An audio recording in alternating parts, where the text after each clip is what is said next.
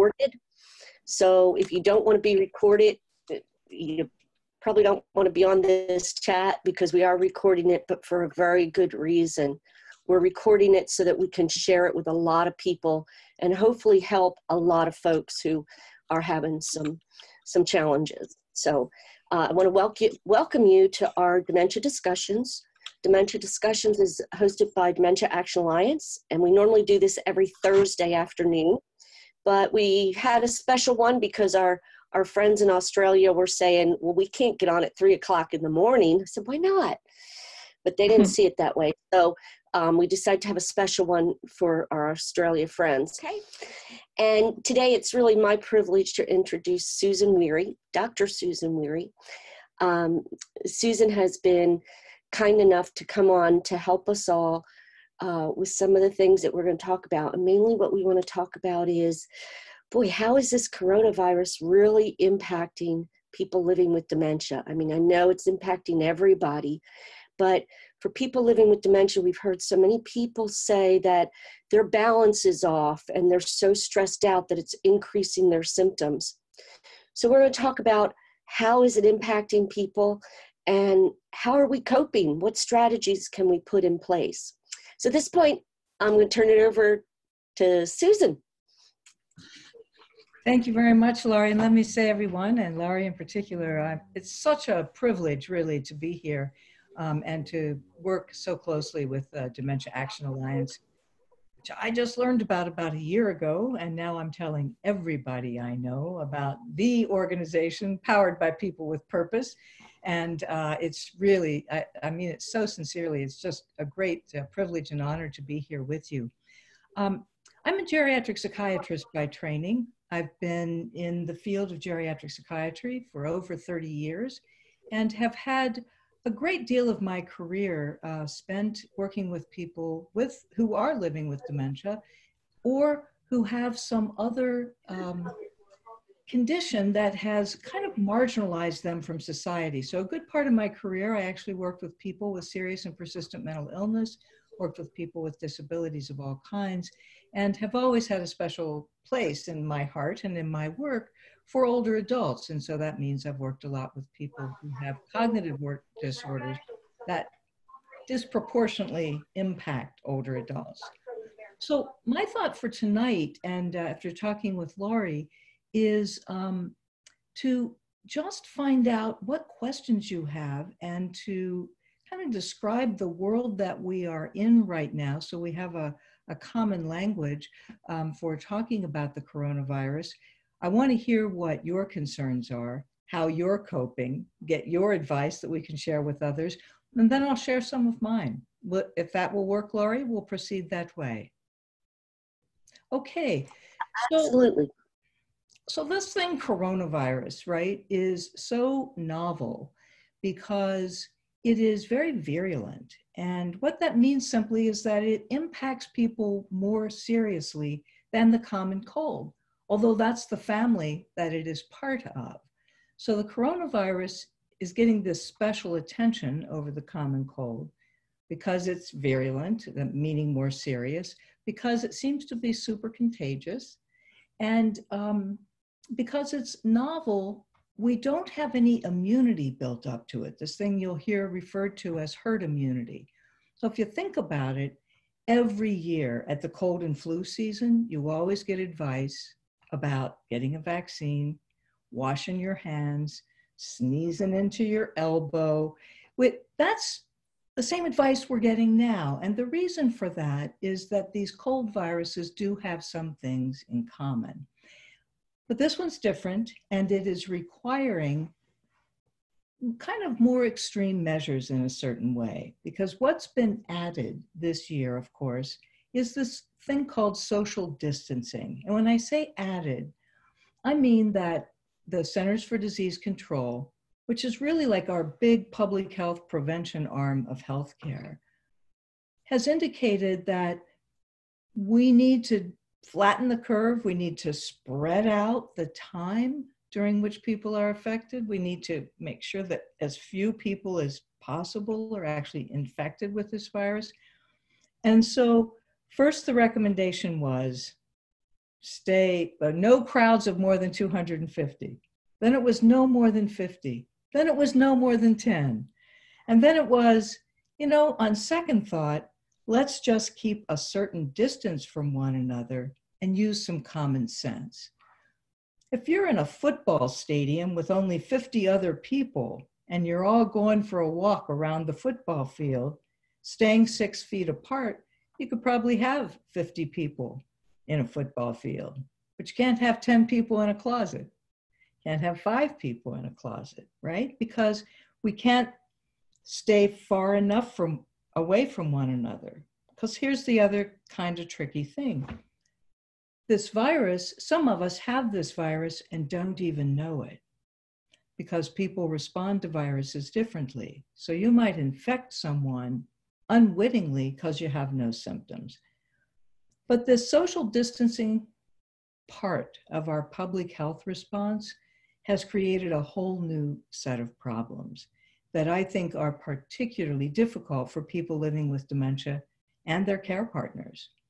Because what social distancing does, and this recommendation to stay home, is disrupt everything we do. Simple things like going to the grocery, going out to meet friends for coffee, going to church or a place of worship, or just to get together to maybe go shopping someplace else.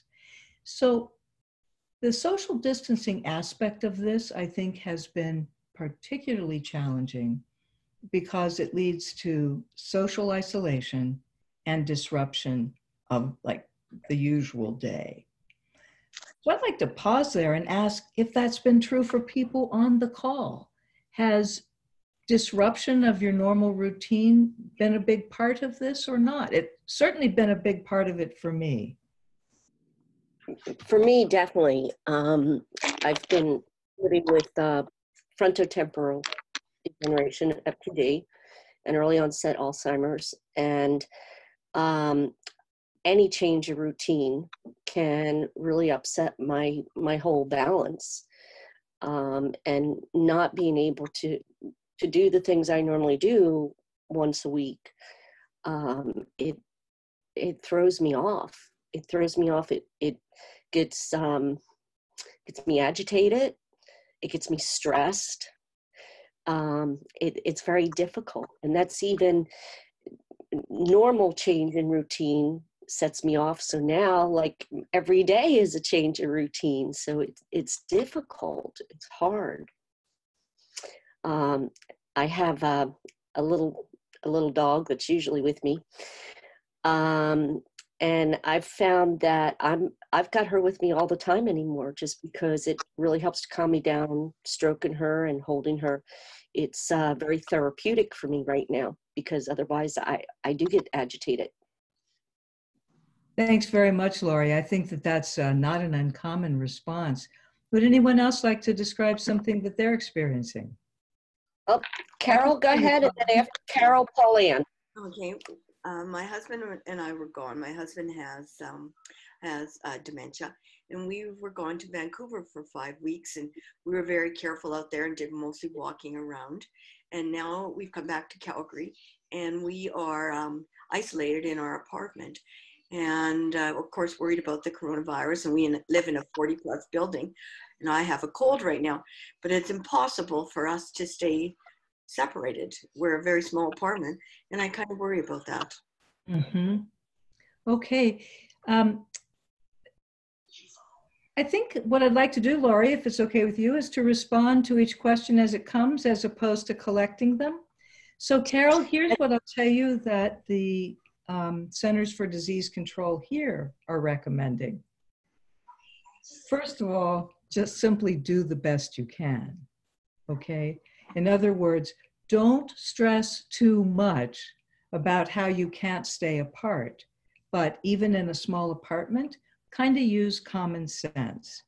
Now, is it you or your husband that has the cold, did you say? I have the cold. You have the cold, okay. So you have the cold. So I could put you on the spot and ask you what you're doing, but I won't. So I'll just say, here's what I hope you're doing. Okay.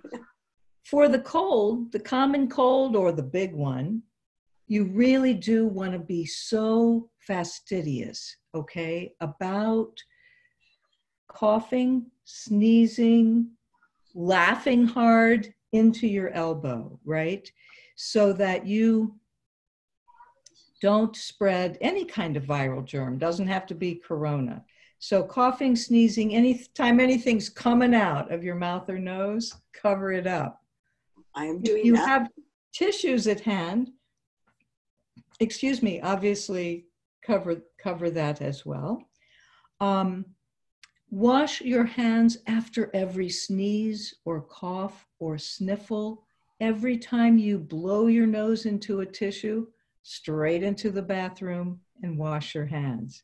It may seem excessive, but it has been known forever as the best protection against spreading these kind of viral germs. So can't say enough about washing your hands. Now, I'm going to say a little tip here that I might repeat later on, and that is about how boring it gets to wash your hands over and over and over. So I wash my hands a lot, both for my own protection and the protection of those that I'm with. But it does get really old. And so I was thinking to myself, wow, you know, if you don't find something to do while you're washing your hands, pretty soon boredom is going to override good judgment. So I've started using my hand washing time, which is supposed to be 20 seconds, right? To practice my deep breathing. Because deep breathing, which we'll do at the end of this program or towards the end, is one of the best things we can all practice now. Because when you have a cold or when you're stressed, the natural body response is to trigger what we call the sympathetic nervous system, right? So it jacks us up. And a deep breath engages a different part of the nervous system. So to recount, sneeze in your elbow or sneeze in a tissue.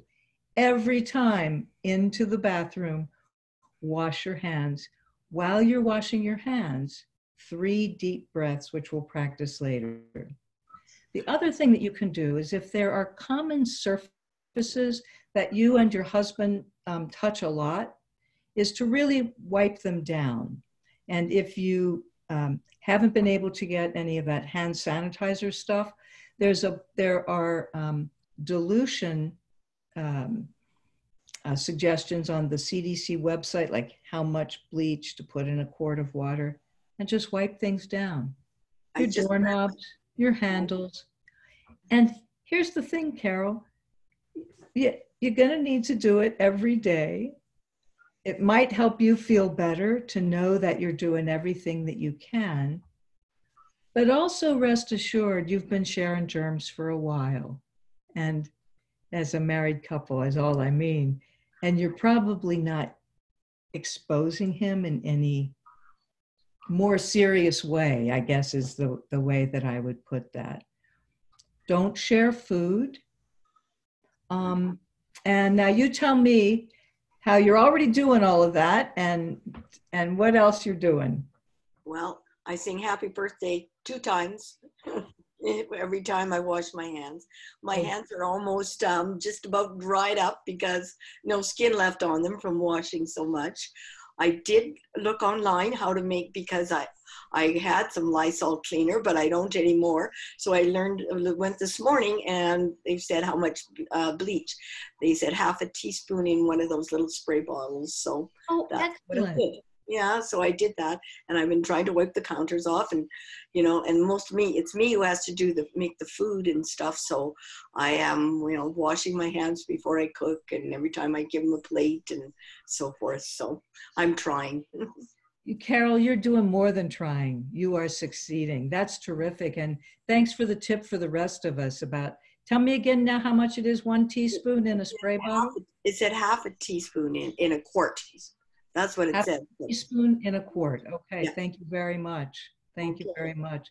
And then the only other thing I would say in terms of kind of being in there together, isolation does not mean you can never go outside your door. Right. Okay. And getting some fresh air for both of you. Now, maybe what you'll want to do is to go outside 6 feet apart, okay?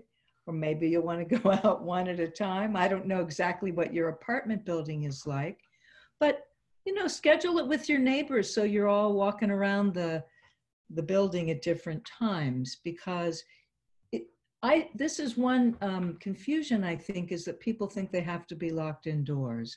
They really don't. Isolation means that you stay away from other people, but not staying away from nature. Right. That'll be part of what heals you. We have been going for walks, and now it snowed in Calgary yesterday, and we have ice underneath the snow. So that is kind of a scary thing. So we do have a walking tape. I go into YouTube, and I've been making my husband walk a mile, and I've been walking 2. So we've been doing that, and we wait till 10:30 at night and go for a walk out in the hallways. So we've been doing that. You are so on top of this. You're given the next talk. I don't know. It's kind of, I think I'm getting quite grumpy and, you know, getting tired of repeating things and doing that. So, yeah, I think that it'll be nice when we'll be able to, it warms up and we can go outside for much longer. Yeah. You know, grumpy is understandable, reasonable, and okay. It's okay to be a little grumpy. It's just a feeling. It will pass. And like all strong feelings, it passes pretty quickly. So no need to apologize for grumpy. We're probably all a little grumpy these days. Now, yeah. Then we let it go. Someone else, I think, was going to comment or had a question before, Laurie. Pauline, you were next. And let me just say, Carol, I'm glad you brought up about the singing, because I saw that posted on Facebook, and it said that also motivates you. So pick a song that motivates you, that makes you happy, so we keep our motivation up as well. So if Happy Birthday motivates you, go for it. Pauline. Hi, Susan. One of the things that I'm having trouble with is the grandchildren. For one thing, my daughter is working, and the grandchildren are home. So they're in a separate part of the house, and I can kind of keep distance, you know, that way. But I think she kind of is expecting me to be kind of checking on them and work, you know, making sure everything's going fine throughout the day. And I have COPD, and I've had it for years, and I'm on oxygen at night when I'm down. So I'm very concerned, you know, about staying away. I know the one sniffling, you know, and running nose and everything. But Pauline, Pauline, how old are your grandchildren? 11 and 12. And are they pretty savvy with the internet? One of them is. Okay.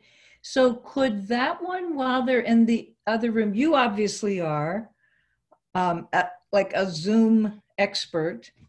I wonder if you could have a game sort of being in touch with each other as if you're on a spaceship, where they're staying in the other room and you're Zooming to each other. If you have an iPad each, or you have a computer, I don't want to assume what, you know, kind of what people have, but I have an 11-year-old niece, lives in another state, and her school is closed as well, and she has aspirations of being a teacher. So she has set up a virtual classroom for herself and her friends, and they are learning together online. But what particularly touched me about her classroom is that she found this little animated GIF, this ghost hugging itself. And because she's from a hugging family, right? And they can't touch, and trying to learn this social distance, she's sending everybody she knows ghost hugs, and got it as part of this animation. So I really appreciate your dilemma. You don't want them to get you sick.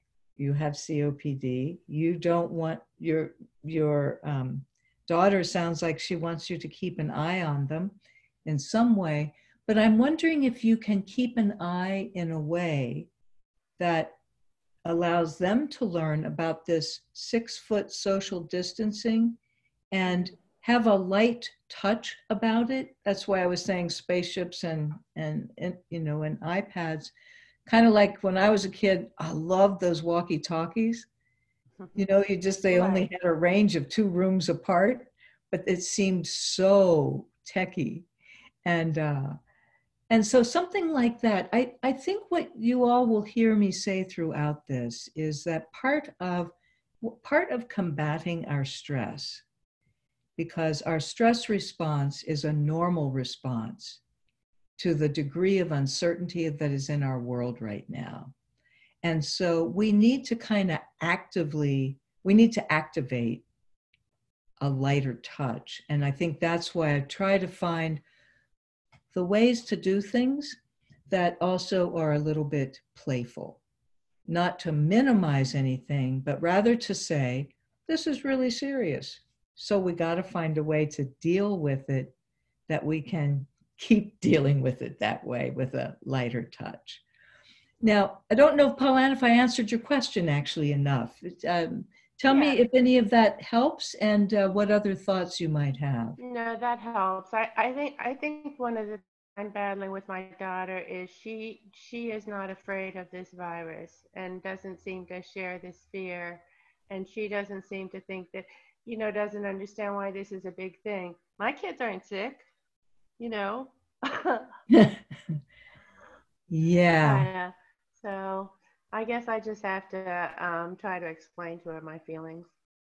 Well, you know, that's a great response. I think that if she's not able to take it seriously for the community at large, then maybe she can take it seriously for you by letting her know your feelings. Because I have a lot of people like that in my life who say, I'm not sick. And I say, great. That's going to allow you to be helpful to others who might get sick. Now, keep your distance. You know, it's, I'm glad that more people aren't sick. That's super, but that's not the same as saying we don't have a problem in our community, right? So, but it sounds like letting her know how you feel will be a big part of it. I think so. Thank you. Okay, do we have other questions? Anybody want to raise your hand? No, this quiet group today. How are you coping with the changes? How are you coping with having to fight to get a roll of toilet paper when you go to the store? I mean, really, how are you coping with all the major changes going on in all of our societies? Anybody have a thought on that? Hi. Are you on shutdown yet? Way down the south in New Zealand, in Dunedin, and I don't have dementia, but I work for Alzheimer's New Zealand, so I'm sort of tuning in because you're a step ahead of us, and I'm looking for things that I can perhaps pick up that I can use to support people in New Zealand. So forgive me for the intrusion, but I hope you see the reason why. It is very, very early, and we haven't had a lot of feedback yet. I think people are just becoming accustomed to what is happening. Personally, I had one outburst from somebody today, actually, this morning when I was out walking my dog, who was really, really angry at me because I was concerned about her husband, who has a very bad respiratory condition. And I'd suggested that perhaps, you know, I could come and help them and do shopping and that sort of thing for him. And I'd said that to them yesterday, and today she'd obviously reflected on that and got it all confused. And today she was really angry at me because I had suggested that he might be a risk to other people, and I had no right to do that. So I think we're just really in the very early stages of people getting information, sorting out that information. And we're in the beginning stages of the hoarding. The supermarkets are under enormous stress. all the things that, you are a step ahead of us, well and truly. And we've put lots of things in place to hopefully we don't get to the extent that you are over there. But it's still a very, very challenging time. And I know our dementia community are really, really concerned about how it's going to impact on them. So thank you for sharing, but I don't really have anything that I can contribute. I'm here to learn. Thank you. Thank you so much for being here, Lynetta, and thank you particularly for speaking. I love the way New Zealanders speak. I at a certain point in my career, just 3 years ago, I took a belated gap year because I had never had one in my 20s, and I went to New Zealand and just hiked and traveled through both the South and the North, and I absolutely adore your country and your Prime Minister. So, I think there is a way in which we can learn something from you, and I hope we do have something to learn from us. I hope we have some things that are helpful. But what I'm so impressed by from the countrywide approach is the recognition from the get-go that it requires a countrywide approach. It's kind of a recognition that we're in this together, and if we are in it together, we will be more successful. Now, that doesn't mean that human nature doesn't still rise up. That's my toilet paper, or my family needs it more. It's not that I think any place really has this mastered, but the truth of the matter is, I think those of us who cope with stress differently, maybe with a lighter touch, can maybe cut some slack to people who are more stressed, right? Because the short fuse phenomenon, I really get. These are such hard and uncertain times. And if I were to say anything to you as you sort of help people in the dementia community, people living with dementia that you work with, is to have them start thinking about it now. Kind of an alternate plan. I think Laurie spoke before about some things that she typically does that she cannot now do. And I know that, one of those for many people that I know is simply going shopping. That there's a habit and a ritual and a routine of going to do the marketing or the shopping or whatever on, say, a Monday or whatever. And now it's not so certain that can be done. So to the extent that you have a little time that you can buy, I would say help people do the following. Anticipate what modifications in their plan might need to be made and write them up now and save them. Extend the support network. I think this is something, that Carol's alluding to as well. She and her husband are kind of in it together right now in their apartment. So, is there a neighbor comfortable with 6-foot rules or whatever it's going to be, who can trade off so that the care partner or the person living with dementia can get away from each other, go for a walk separately, right? So to plan in advance, how can you broaden those circles of support within the natural supports? One of the things that's happening here in our aging services is that many of our service providers are older people themselves. So, for example, delivering Meals on Wheels, one of our home delivery food programs, is serviced by people over the age of 65 because we're the people who are retired, right? And so, by and large, obviously not everyone, and now they're afraid, or their doctors are recommending they not volunteer, right? So I just think it's like good anticipation and planning, because the at-risk populations, so to speak, have been supporting each other. So you want to broaden those natural circles, I think, in advance. And those are just two things that came to mind when I was thinking about it on a population level that might be helpful. Thank you. Yes, we're certainly one of our initial drives, I guess, has been to get people developing their own emergency plans. Excellent. And it's a support plan. It's not just contacts and that. It's much more. It's about what makes my day normal. You know, what keeps things normal and safe for me.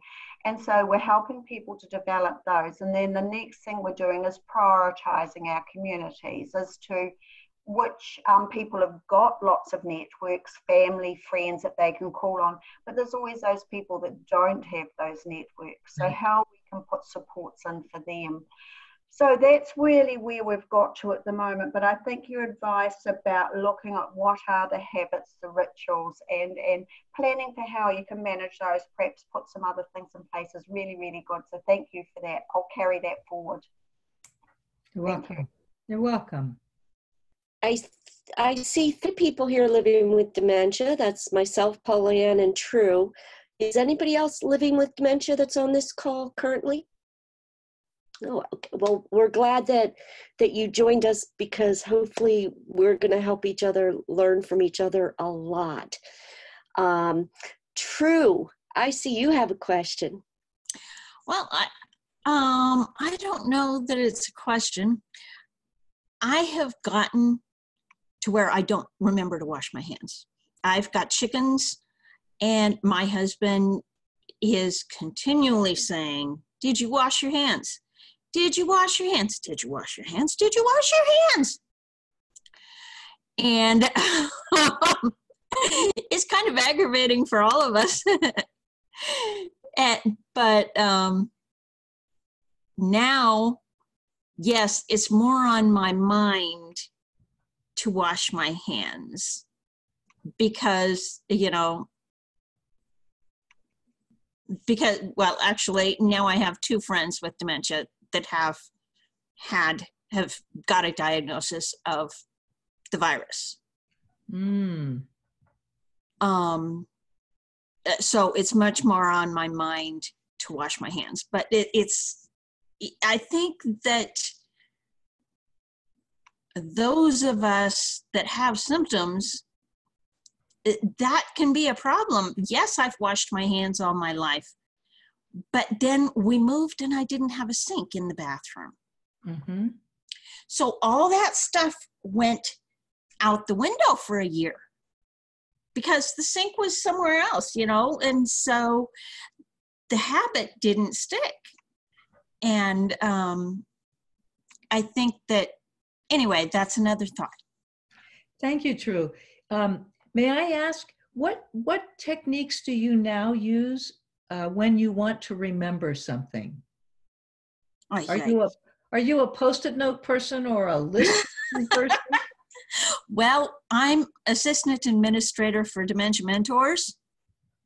So I've got loads and loads of different techniques that I used for different things, and they work for a while and then they don't work anymore. Mm-hmm. That, the same way I can't cook anymore. I can't, what was it you said? Was there anybody? Oh, I can't go shopping. I can't do the numbers anymore. But it sounds like what you can do is to help mentor others. That's one thing you're still doing, yes? Yes. Okay. And I don't know what will work best for you, but one tip I would have for your husband, if he's worried about, did you wash your hands? Am I about to see him? Hi, husband. I think you're about to be brought into the conversation. So my only suggestion would be, hello, husband. Hello. Hi. Hello.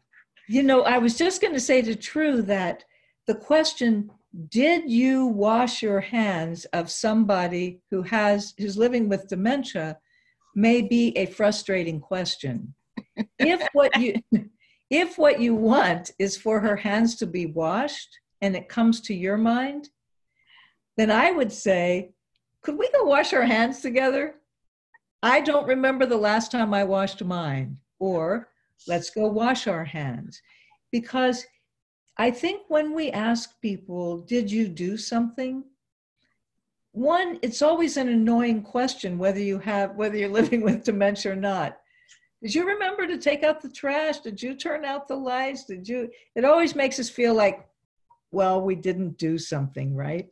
So the did you question I find can be not very helpful, but it's great that you want True to wash her hands. It's great that you're washing your hands. I'm glad you all are so attentive to it, particularly if you have chickens. Because it is the thing that will help you stay healthy, particularly if you already know that the virus is in your community. You have friends who have it, you said. 2 friends, I think? Yeah, they're online. They're online friends. Okay, super. The closest virus that we have is probably 60 miles away. Is 60 miles away. Okay, well, that's super. Let's keep it away, keep those hands clean, and avoid the did you question. It would just be like a little thought to save the annoyance. And when it comes to mind, like, oh, I'm kind of worried, maybe True didn't wash her hands, just go wash them together. Sing Happy Birthday or some other favorite song. My medical students were telling me one today called Africa. It's some band. I meant to look it up. It's a lot hipper, they said, than telling everybody to sing Happy Birthday. And they thought my suggestion of deep breathing was totally boring. But I think it's a great stress reliever. But do something fun while you wash your hands together. And I'm glad you're paying so much attention to it. I just can't stress it enough. Could I make an observation? Oh, please, sir. Okay.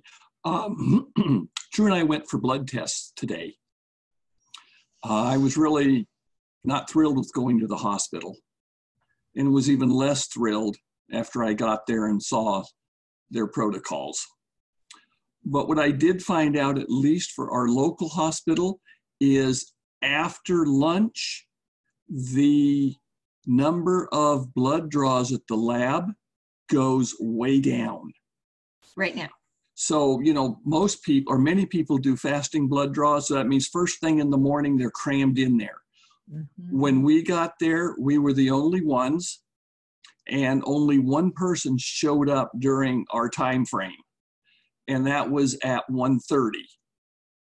So beyond that, it might be good just simply to call the lab and find out if there is a slow time, so you're not sitting around or standing with 15 or 30 other people. That's a great tip, is to really call ahead. I think that's really smart. Thank you. Uh-huh. And I hope you didn't mind my teasing you about that did. No. Okay. Other thoughts? Taffy, I saw your hand up, but True, I also put a note in the chat that I started placing the soap on my keyboard, because not that I'm ever on my computer, but that kind of reminded me, because it's sitting right on my keyboard as a reminder. So Taffy, you had your hand up. So there you go, Taffy. Well, I must say this was just all an experiment for me, because I've never been on Zoom before or anything like this. So probably when I put my hand up, I was just trying to see what was going on. It has been interesting. I'm not calling. I'm calling to learn as much as I can. My 56-year-old daughter-in-law has early onset Alzheimer's. She lives about 20 minutes away. They have a pretty good program for her. She's still driving locally. She was a teacher. She loves kids. In the mornings, she volunteers in a preschool. So her mornings are taken up. The afternoons, one Monday afternoon a month, I spend time with her. My son just set up a program with her where somebody comes Tuesday and Thursday afternoons just for the company. When she's alone, she's very depressed. Well, right now, we're in California. I'm here in a senior facility. I'm doing okay. We're doing okay. We can go out for walks. We see each other in the hall. I keep thinking to myself, oh, so my point being that all of her programs are over. And when she has nothing to do, she's very depressed. So I worry about her. My son now is working from home. So he's there, but he's working. So anyway, there's nothing, I can call her, but language is difficult. So phone calls are hard. I can text her, which sometimes she looks at and sometimes she doesn't. So mostly this for me was, I've never been on Zoom. It was my son that sent me the information. He knows that I am trying to learn everything I can so that when I'm with her, I'm appropriate and know what's going on. So this was kind of fun.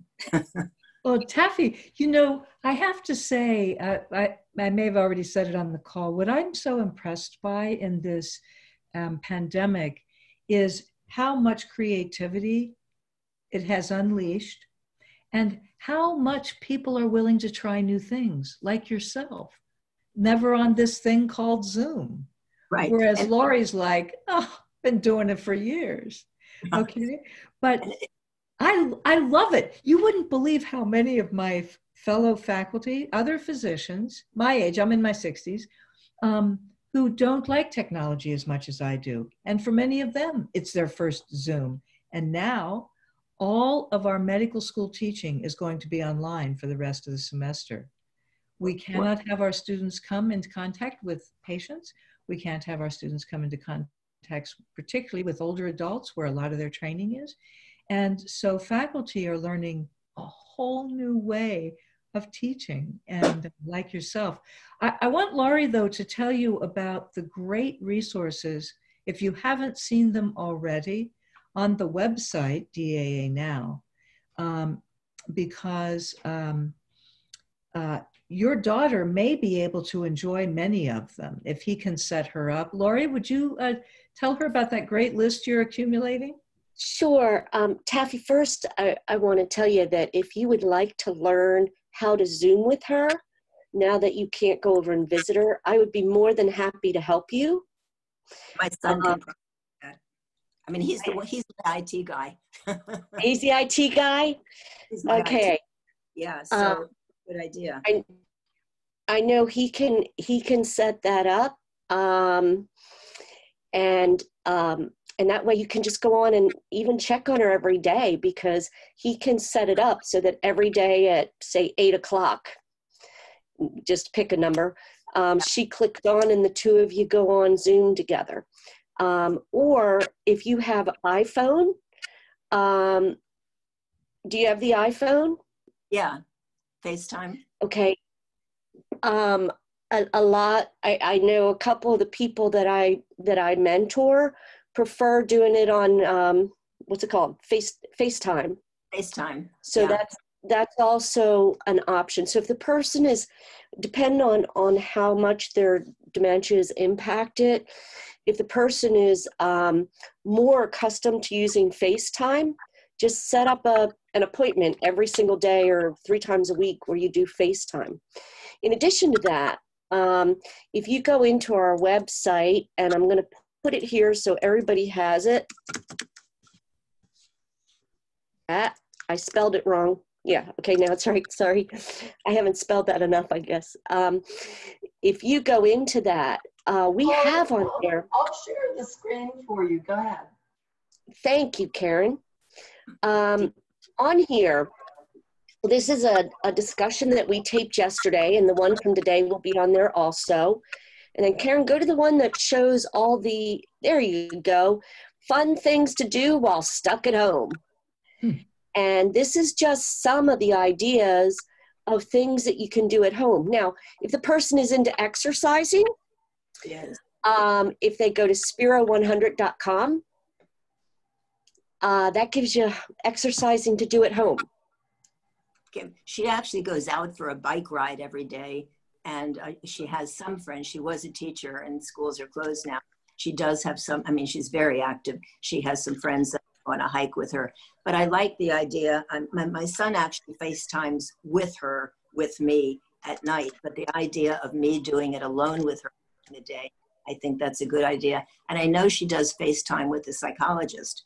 once a month, because the Mondays that I'm with her, we have to be back by a certain time. So she knows how to do that.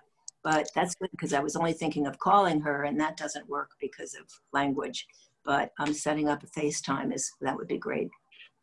Yeah, because that way, and it sounds to me like she already is familiar with FaceTime. That way, if you have it every day, then your son can put it on her calendar. And so every day she knows that's, or every other day, whatever time frame you pick. As someone living with dementia, it's going to be easier for her to have a routine that she's familiar with. Right. And that's what she had. That's now not. Yeah. I know. And maybe even, sorry, go ahead. Maybe even her husband can show her how to get to the Spiro 100. So yeah, she might still be biking or walking, but if she was used to heavier type exercising, that might help her to get more involved in exercising like she was accustomed to. Okay, this was fun for me. I mean, oh, good. Good. Susan, I'm sorry. I'll turn it back over to you. That's okay. That's okay. Yeah, I was just going to say that, just to underscore that point, as Taffy said, this to me has been one of the hardest things in my community here in Maine about people living with dementia who had services, who had programs, who actually are living quite well with dementia because of their access to resources, and that's all shut off. And that, honestly, we didn't really anticipate as well as we might have. We sort of did, and then anticipated the impacts of social isolation, but not in a really concrete way of how do you get your groceries, or how do you get your exercise if the people that you've relied on can't leave their home. I mean, but that then just becomes making a plan, right? And recognizing that we can't replace everything. So we ask the person, of all the things you did in a week, what was your favorite? And let's focus on getting that one done first. And as soon as we figure out a plan for your favorite, then we'll move into your second favorite. And we just have to cut ourselves some slack, it's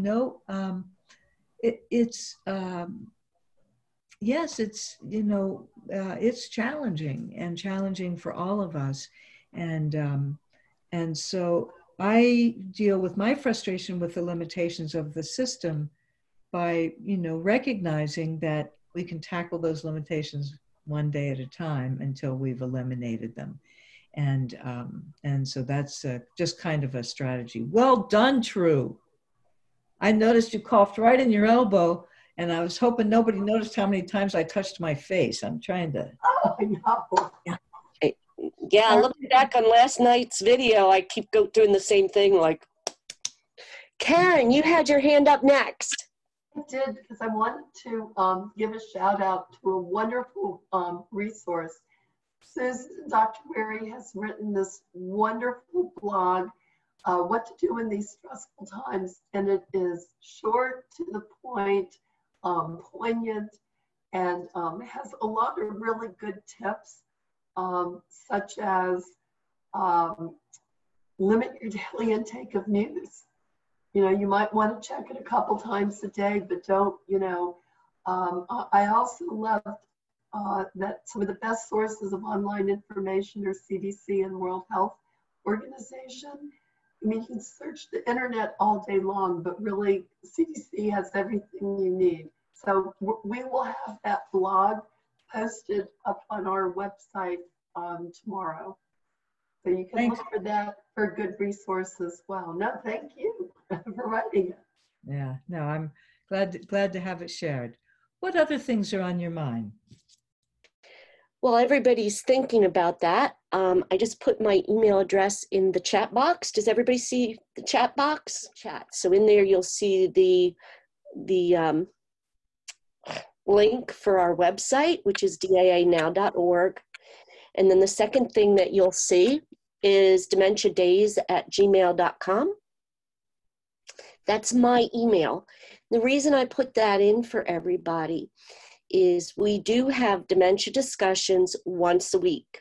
We don't always talk about the coronavirus. We talk about things like how to select a Medicare plan, and how to cope with stress, and how finding laughter in spite of crisis, and all kinds of fun things like that. And that's every Thursday at 1 o'clock Eastern time. If you would like to be added to the notifications where we send you an email so that we'll tell you this week our topic is whatever. If you send me an email and ask me to add you to the dementia discussions, I'd be more than happy to do that. And I'll give you an example. Next week, our discussion is on the challenges of relocating. So for people that are in the process of relocating, we have 2 people actually that have relocated, and one of them is going to be talking to us. There is a possibility we're going to change that topic, but send me an email and I'll let you know what it is. Okay. Okay. So I did my little spiel. Questions? I just want to thank Susan so much for taking the time out to spend with us. I know you have a busy schedule, and I really appreciate it. You're most welcome, Pauline. It's really, I mean, it really is great to be here. Thank you, Paula and Susan. Yes, thank you so much. I do want to mention something. Lynetta, you probably haven't faced this in New Zealand yet, and maybe some of you have and some of you haven't. On our chat yesterday, we had some people that were very sad because the one woman, she's having her first grandbaby, and her daughter's having issues, and she can't be there with her. And that was hard for her to accept, that she can't be there with her daughter and see her new grandbaby. And another woman who was on, her mom is on hospice. She's in a care facility and dying. And it's going to be any day. But you know what? In the United States anyway, in most care facilities, they're not letting anybody come in, nobody. So that's really hard. So think of that as you're thinking of other people and what they're going through. And if you know anybody that has somebody where their loved one is in a care facility, reach out to them and just say hi, call them, whatever, because they are going through a tough time right now. Yeah, I really appreciate you talking about that on the personal level, just acknowledging the sadnesses, the losses, the weddings that are being missed, the funerals that aren't happening, the opportunities for collective mourning. You know, as a culture, there are things that we're used to doing together that we can't. And it's really hard. What I would say also at a policy level, it sounds like, Linda, you're part of an organization, is to anticipate some of the policies that could be modified at the get-go. For example, the compassionate care visits, and to find ways to allow one family member at a time. What our local hospitals are doing, the initial no visitors policy in the ICU, and then it was no visitors in the nursing homes, are now visitors one at a time, after washing their hands, after going through, processes, can go in and visit. And I would say from the beginning, an informed policy will allow that. But I just heard about today, for those who are lucky enough to have families living in a facility on the first floor, they're visiting through the window, and not like sneaking around the back, but 6 feet away from the window, come to the window, we can at least say hello. And, people are getting creative because the desire to be with a particular person is so strong. And so if you can anticipate some of those and get them the sort of the waivers in place before you have to learn the hard way like we did, that would be a gift to your country. Before we stop, because it is getting very close to time, I believe, Laurie, I just want to think if there are any other tips I have for you. As Karen mentioned, I did put some together in writing, so you can get those on the daanow.org website. And Karen thinks they're helpful. I hope you'll find them helpful. The one that I don't think I have in there is the importance of sleep. And I think I'm going to I'm in the process of writing something up, again, short and sweet, about sleep, because sleep is so disrupted. With this degree of uncertainty, the body's natural reaction is to throw us into high alert. So we're more vigilant because we're being told to be vigilant. We're watchful because we're being told to be watchful. We're washing our hands. We're doing all these things that are unusual. Now, so the message that we keep sending to our body is stay awake, stay alert, and it really makes sleeping hard. So a couple of things.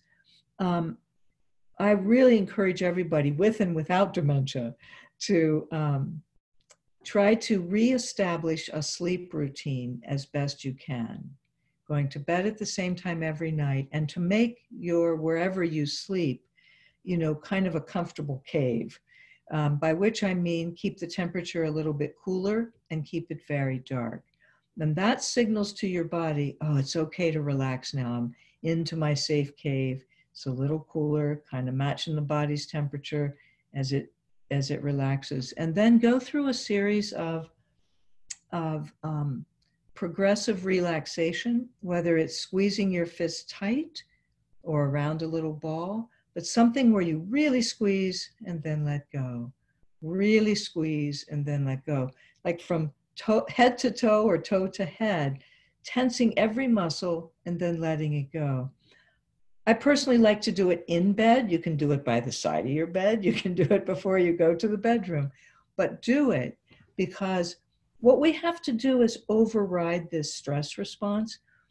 Second thing, some people like to take a warm bath. Some people like a warm drink.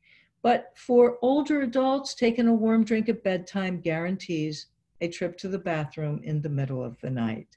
So I say, have your warm liquid like sort of around supper time. Try to empty your bladder before you go to bed. Start doing those exercises. And then I really would like to encourage everybody to do the kind of deep breathing that we call belly breathing. You put we'll do it right now to sign off. Put one hand on your belly, one hand on your chest, and you breathe in deeply, blowing out your abdomen as if there were a balloon in there, and then expelling it. Belly goes in, chest goes out. Do it again. Hold it for a second if you can. And then let it out. Then if you're feeling really ambitious, you can put the hand on the abdomen, hand on your chest. This time, lift your shoulders all the way up to your ears. Hold it really tight. And when you let it out, you're going to let a sigh. Now, we have just faked our brains into thinking that we're calm, because what we've done is to activate the parasympathetic nervous system. And so tense, breathe, go to bed, get a good night's sleep. Because tomorrow is going to be another interesting day. And get outside, get some sun in the daytime hours. We want to keep giving our body mind the signal, we're okay, we got this. We're in it together, and we want to override that stress response with our body's natural inclination towards health. Care Partners, it allows you to be able to help those living with dementia. It helps you live well with dementia and also take care of others, as Laurie has demonstrated here tonight. So those are my closing tips, but breathe, light heart, and let us know, and Laurie, let me know if it would be helpful to do something like this again. Thank you, Susan. First, I want to say hi to Craig. And Craig, I'm wondering if maybe you got the time messed up, but thank you so much for coming on. And before we sign off, we were talking about the impact of the virus on dementia. Do you have anything you'd want to say about that? How are you coping with all the changes in routine? And sorry about that. I forgot you guys are Eastern time. I know, I thought that's what happened. I'm sorry. Well, Craig, you can hang out for a while longer if you like. No, that's okay. I gotta say the anxiety is causing me the situation is causing me some anxiety. A little trouble sleeping and stuff, but I'm doing okay for the most part. I'm more worried about my mom than anything. She's in an assisted living facility and they're locked down to their rooms now, but they can go out one at a time a day and walk the halls. But I'm worried how she's going to fare in all this because she's 92. Yeah, Craig, let me ask, so she's in lockdown in her room. She goes out to the corridor to take a walk. Does she have a window in her room, or is she allowed to go? Are they going outside at all? Yeah, fortunately, she's got a window in her bedroom and in her living room, and she got a nice view of a little pond with ducks and geese and stuff in it. So she's good off that way. And we already instructed her not to. She doesn't have dementia or anything, so that's a good thing. And we instructed her not to touch anything when she's out in the hall, to keep her hands on her walker. So I think she'll do okay that way, but just mentally, I don't know what it's going to do to her. Yeah, how are you able to stay in contact with her? I have that Facebook portal. It's kind of like we're doing now, but it's just a one little computer screen that you talk back and forth on. Mm-hmm. So it's nice to have that in person. And then tomorrow I'm thinking about driving out by her and actually going outside her room and talking on the phone through the window, because I think she'd get a kick out of that. You know, we were just talking about that right before you got on. I think it's a great idea, because it is kind of fun, right? It's different. It's like what kids might do, to figure out, how do you get to see your friend who's grounded? You sneak around the back of the house, you go to their window, okay, and you have a chat. And so I'm glad you and your mom are figuring those things out. And I appreciate that you're worried about her, but there are so many things that you and she can do to make it less likely, or to offset the anxiety and the depression. These are hard times. There's no way around that. And I think sometimes just acknowledging that it's sad. That Laurie was talking before you came on about, people with their first grandchild, or new babies in the family and being separated, or not being able to go to weddings. And that's, we don't have to put a happy face on things. It's okay to be sad and to be worried. It's just that we don't want to stay there. We want to say, this is hard, and so on. And she's lucky to have you to be this concerned about her. May I ask, does she like to write at all? Has she ever kept a journal, or, excuse me, spoken into a microphone to record her stories? No, she's never done that at all. Do you think she might like to? I can ask her. I can tell her that I journal. Maybe that'll spark something in her. Yeah, give her a prompt. Ask her to tell you something about her life that you don't currently know. Tell me, just have her tell a story. And the reason I say that is, in times like this pandemic, we have to, again, be creative in ways to it's not to keep our minds off the pandemic, it's to remind us that there are other things in life. It's not like distraction, it's just like acknowledgement. And so stories are a way that people have of making meaning of things, and also reminding themselves about their identities. So I encourage a lot of people just to write down their stories, particularly, if your mom, obviously she's older, and she's lived through a lot. People who are, my 96-year-old mother is, I won't say that she's indifferent to this, but she does kind of have, I've seen it all kind of attitude, because her life was actually hard. And she reminds herself in this that she's made it through a lot. And so I think it's oftentimes helpful to remind our mothers of their strengths as well. And one way you can remind a mother of her strength is asking her for advice, even if you have no intention of taking it. Okay. And Al pointed out something that he had heard yesterday, and I loved it. Here we are, basically little teeny boppers in the scheme of life. These people that are in their 90s, they've been through Holocaust. They've been through 9/11. This is easy peasy. So instead of us saying to them, hey, why don't you try this? We should be saying to them, okay, how did you survive and help me figure it out? Because by now you're a pro. So take advantage of the insight of the, I hate to say older people, but that's what they are. The people that have much more mature years than we do, because boy, they've been through a heck of a lot more than we have, I think. Now, since a lot of people with dementia have issues with noise, we do a sign language clap, this is your sign language clap. So I particularly want to say, Susan, thank you for giving up your time. Oh, time well spent. Thank you all for sharing your ideas. And for everybody else, thanks for coming. It was great seeing you. I hope we get to see you on another Dementia Discussions.